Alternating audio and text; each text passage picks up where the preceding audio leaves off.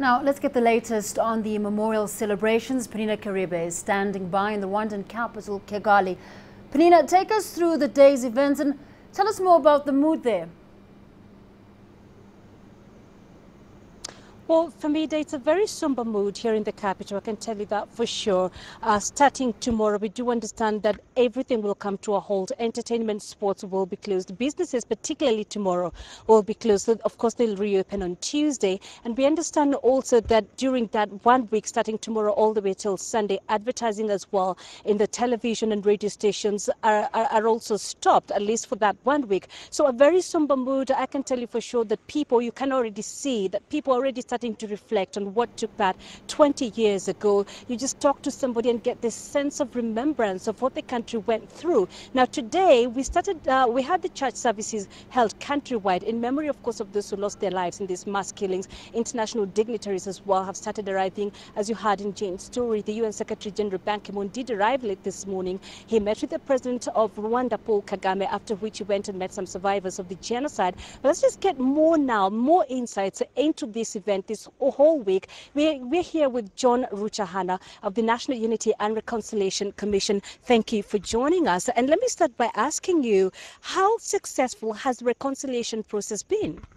Well, I think the reconciliation of Rwanda has been successful in a sense that we've been able to get invigorated and encouraged to rediscover our identity.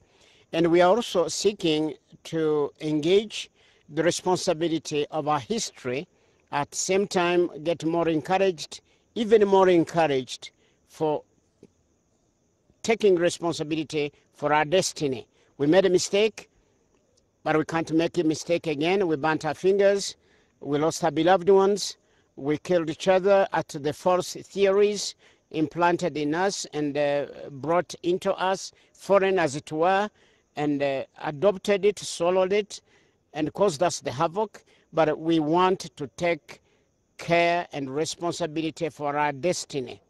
The church is accused of playing a role in the genocide. There were, of course, people who got killed in those churches. We've seen some of the priests being tried and convicted of genocide crimes. You're a bishop yourself, and I just want to get from you how the church has managed to rebuild the trust with the people. Thank you so much. It's not only the church. Sadly, yes, it is true that the churches have been a part and parcel of the policies of the persecution, and didn't actually take responsibility to have a prophetic voice against those policies and against the genocide itself.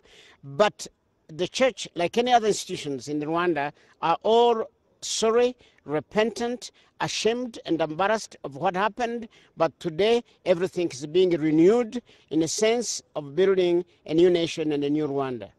Well, let's talk about moving forward, of course. And I just wanted to get from you about the significance of this commemoration. Every time the commemoration comes to a close, or every time we get to the month of April, emotions start to run high here in Rwanda. People start to, just remember what happened back in 1994. And of course, there's been a school of thought that argues that this opens up people to what happened, opening up old wounds, so to speak. Does it still make sense to take people back to what happened, or should the country now move forward with unnecessarily having these commemorations? Well, thank you, Penina. I think you understand that when we move forward as a people with the sense of who we are, with the sense of our past, present, and engage the future with the reality and the knowledge and the concept and the sense of who we are, and we don't want to leave anything of us behind us. You see, psychologically, when we remember, we heal our wounds. When we remember, we heal each other. When we remember, we mourn our beloved ones. It's only 20 years ago, and the memories are too fresh. The orphans still miss their parents. The widows still miss their husbands.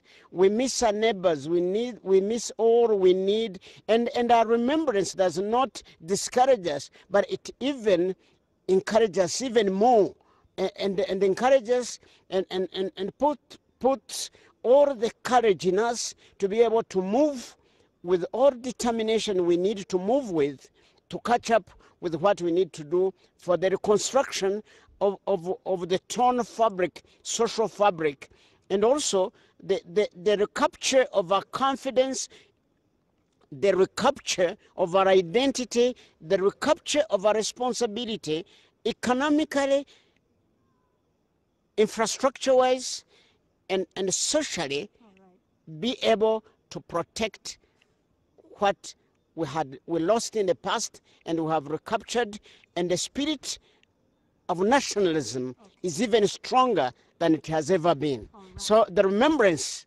builds us up. It doesn't tear us up, but builds up.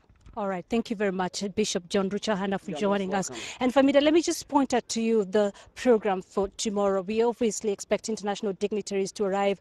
Some are still expected early tomorrow. After that, the first couple will be laying wreaths at the Kigali Memorial Center. We expect the President Paul Kagame to light the remembrance torch, which will burn for 100 days. This is, of course, signifies the 100 days of the genocide, and the event after that will kick off at the Amahoro Stadium. Famida. All right, thanks very much. Penina Kariba there in Kigali, just ahead of those commemorations on the 20th anniversary of the Rwandan genocide.